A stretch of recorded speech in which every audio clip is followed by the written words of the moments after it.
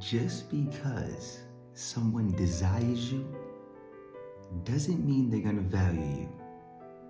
Let me say that again. Just because someone desires you doesn't mean they're gonna value you.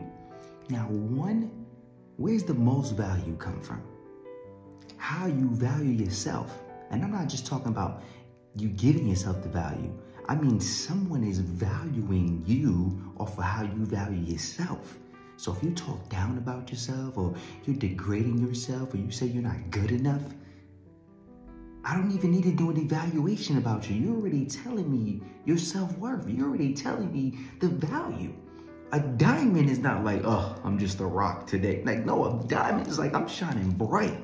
I know I'm expensive. I know everybody can't have me. And when you got me, you don't want to lose me. Like, that's the type of value. How are you valuing yourself? What do you say to yourself? What are you saying about yourself? Even joking. I'm not like, oh, I'm stupid.